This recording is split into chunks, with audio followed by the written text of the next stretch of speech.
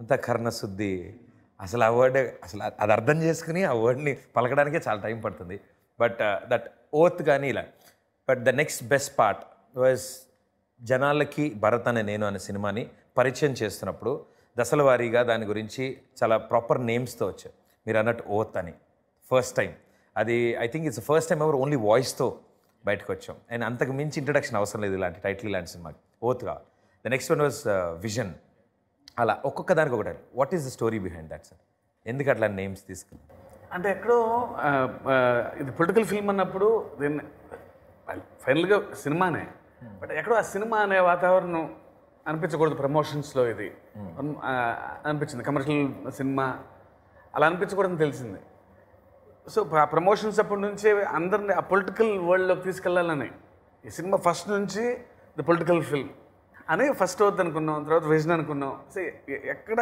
అందులోంచి బయటకు రావద్దు అంటే టీజరు ఇలాంటి పదాలే జనరల్గా నాకే నచ్చవు ఈ సినిమాకి అసలు బాగోమని అనిపించింది సో ఎక్కడో సినిమాకి రిలేటెడ్ వర్డ్సే ఉండాలి ప్రమోషన్స్లో కూడా ఎక్కడ డివియేట్ చేయొద్దు జనాల్ని ఆ ప్రపంచంలోనే ఉంచాలి అదే మూడ్లో సినిమాకి రావాలి సో ఇదే సో లక్కీగా మంచి ఫ్రేజెస్ దొరికినాయి అలాంటి ట్రైలర్సే కట్ చేసాం సో ఆల్ వెంట్ వెల్ అదే communication is very very important మన సినిమాని కమ్యూనికేట్ చేయడం and I loved it personally మీరు అడిగినట్టు ఆయన కూడా అడిగాను అసలు చాలా టెరిఫిక్గా ఉందండి ఇది ఫస్ట్ ఓత్ కానీ ద విజన్ ఆఫ్ భరత్ కానీ the journey of Bharat the song of Bharat it sounded very real ప్రతి పార్ట్లో there was the creative stuff involved ప్రతి దాంట్లోనూ కొత్తగా సరికొత్తగా ఎందుకంటే ఇది ఒక సరికొత్త సబ్జెక్ట్ జనాలకి అర్థమయ్యేలాగా and the main thing was the main attraction till now was the music behind it so always the rock star he always gives you the best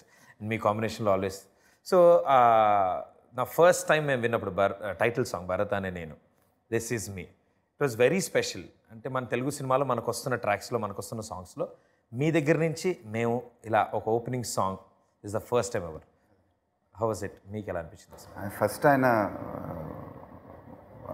దేవిను director గారు కూర్చొని అసలు వేరే సాంగ్ చేశారు first I mean the introduction song and all they went short for the music sittings and all that and then ఈ theme తర్వాత నేను చెన్నైలో shooting అప్పుడు నాకు ఫార్వర్డ్ చేశాడు ఆయన ఇప్పుడు లిరిక్స్ ఏం లేదు రఫ్గా ఒక 1 minute థీమ్ మాత్రం అసలు ఐ వాజ్ బ్లోన్ అవే ఇమ్మీడియట్గా ఆయన ఫోన్ చేసి సార్ ఫోన్ చేసి అసలు అన్బిలీవబుల్గా ఉంది సార్ దేవి అప్పుడు ఆస్ట్రేలియా ఎక్కడికి వెళ్తున్నాడు దేవికి ఫోన్ చేసి థ్యాంక్ చేశాను and when I heard the entire song which just released a month అగో ఆర్ 20 days ago దేవికి మెసేజ్ పెట్టాను in my entire 24 films I been part of 100 songs more plus 100 songs this is my best song and written message I still remember that message which I gave him.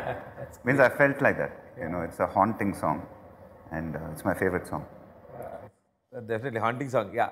ఎక్కడున్నా ఆ beat ఇంకా లోపల run అవుతూ ఉంటుంది and it goes in the background and అలాగే the more special one I liked with the lyrics part was also I don't know definitely every person ప్రతి వ్యక్తి మనం ప్రతిరోజు నేర్చుకుంటాం ఏదో ఒకటి నాకు చాలా బాగా తెలుసులేని అనుకుంటే ఆ రోజు అయిపోయినట్టే సో ఐ డోంట్ నో అనే వర్డ్ నాకు ఈ స్టోరీలో ఎక్కడొస్తుందో తెలియదు కానీ it tells something about the minister or chief minister what he wants to learn every day so what is that I don't know అది ఒక ఐ డోంట్ నో యాంథమ్ అని ఒకటి ఉందండి దేవ్ రిటన్ సంథింగ్ ఒక 6 lines ఉంటుంది అది it's one of my favourite phrases అది అదే అది ఫస్ట్ అనుకున్నప్పుడే అంటే ద హైయెస్ట్ ఆఫీస్ ఈయన చేసే పాత్ర సినిమాలో అంటే అంత హైయెస్ట్ ఆఫీసులో ఉన్న మనిషే ఐ డోంట్ నో అని చెప్పడానికి అంటే ఇంతకంటే మంచి క్యారెక్టర్ దొరకలే నాకు ఐ డోంట్ నో అని చెప్పడానికి సో నార్మల్ సినిమాలో హీరో ఐ డోంట్ నో చెప్తే పెద్ద ఇబ్బంది పెద్ద head of the state highest ఆఫీస్లో ఉన్నప్పుడు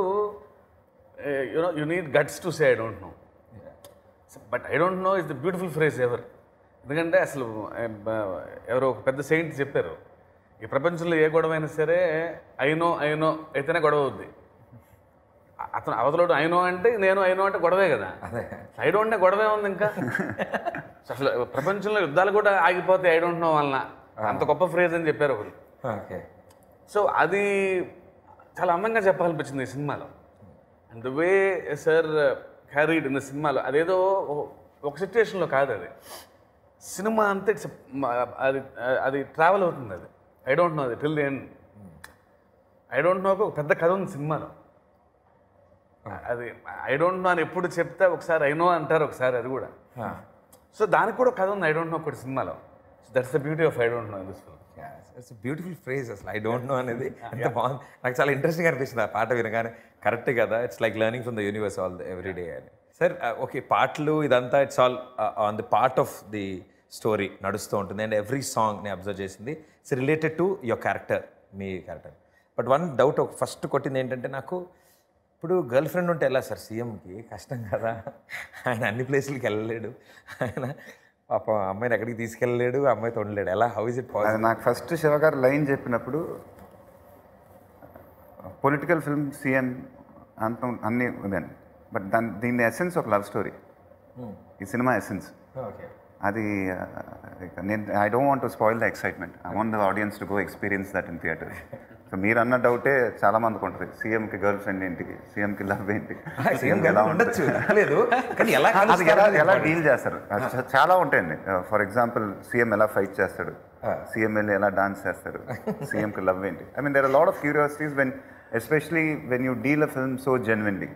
పొలిటికల్ వరల్డ్లో తీసుకెళ్ళి అన్ని లాజిక్స్ టైట్గా ఉండే ఒక సినిమా ఇంత జెన్యున్గా ఉన్నప్పుడు at the same time commercial elements miss అవ్వకూడదు. ఎందుకంటే మన తెలుగు సినిమాకి మెయిన్ కమర్షియల్ ఎలిమెంట్స్ ఉంటేనే ఆ రేంజ్ వస్తుంది. ఎక్కడ సి సెంటర్, ఏ సెంటర్ అన్నీ అందరు సాటిస్ఫై అవుతేనే బ్లాక్ బస్టర్స్ అవుతాయి. అండ్ ఐ థింక్ శివ గారు is a master in that. So ఆ కమర్షియల్ ఎలిమెంట్స్ని ఎలా కేర్ఫుల్గా బ్లెండ్ చేయాలో అలా చేసి అందరూ ఎంజాయ్ చేయగలిగేలా ఉంటుంది. అంటే ఎంత గొప్ప కథ రాసినా మన ఆడియన్స్ గొప్పతనం ఏంటంటే దే యాక్సెప్ట్. అది కొంచెం సినిమాటిక్లో పెట్టి తీసుకున్నా పర్లేదని వాళ్ళే యాక్సెప్ట్ చేస్తారు.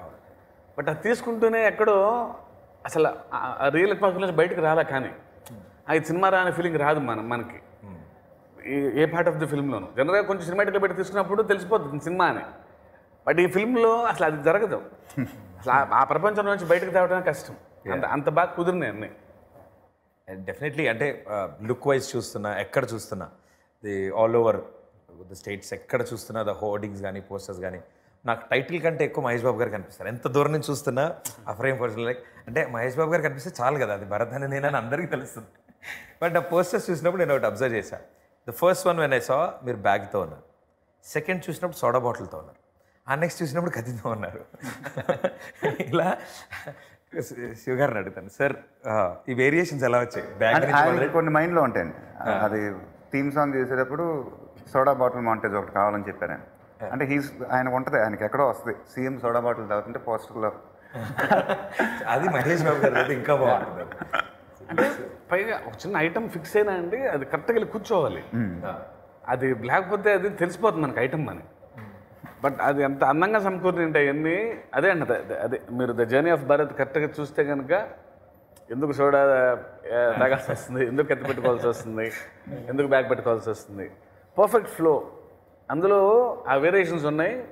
అది ఆన్ స్క్రీన్ ఎగ్జైట్మెంట్. అలా అసలు నాగల్ని కూడా పట్టుకోవడం, ఎవ్రీథింగ్. అవును. సో ఎలాగో బీచ్ తెలుగు గురించి మాట్లాడుతాం కాబట్టి మాకు ఈసారి మామిడి తోట ఫైట్ ఏమన్నా దానికన్నా పెద్ద